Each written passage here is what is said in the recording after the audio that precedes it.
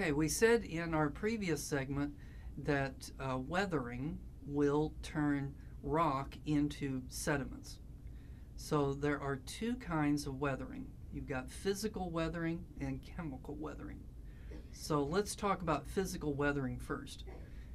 In physical weathering, it's going to be processes that break up a rock but do not change the identity of it.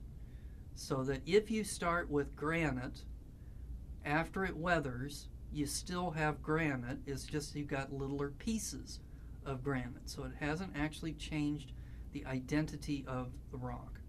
So what are some examples of physical weathering? Well, the first one is going to be called unloading. And so this is a reduction in pressure. So as long as rocks have the weight of other rocks on top of them pushing down, that helps to keep that rock compact. Okay, but as weathering occurs and it erodes the surface of the land, then that means that those rocks, which used to be buried down here, are coming closer to the surface, and the pressure on them is being reduced.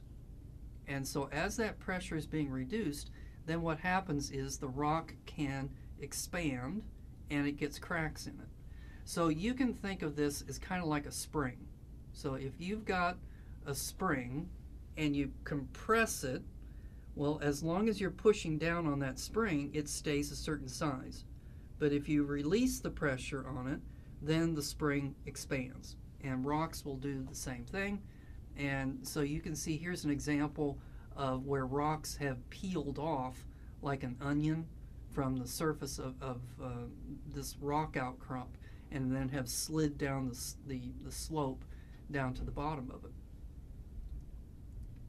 Okay, here's another kind of physical weathering, and this is going to be called frost wedging, and this is repeated expansion of ice. So why does ice expand? Okay, so ice is composed of water, and water is H2O. So let me, excuse me, and so let's show a water molecule. So it's got the oxygen and it's got the hydrogens, like that. And we said that it's a polar molecule. And so in the liquid phase of water, what you have is clumps of these things, but they don't have any real structure to them. Now, as we reduce the temperature, what's going to happen is they're going to start to align themselves so that the oxygen up here will be attracted to another hydrogen.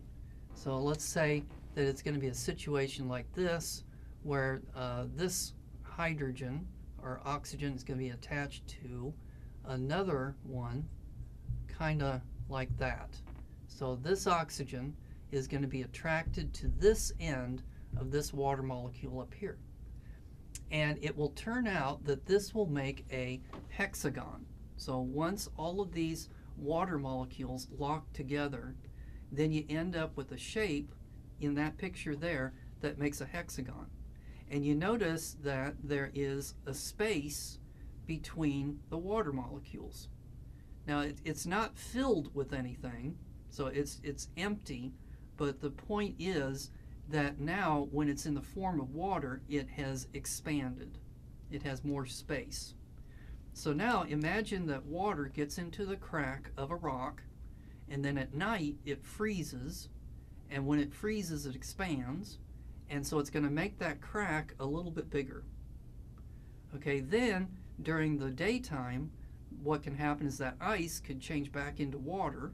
The water could get a little bit deeper into the crack, and then at night or during the daytime it freezes again, and then that water changes into ice and it expands and cracks it open a little bit more.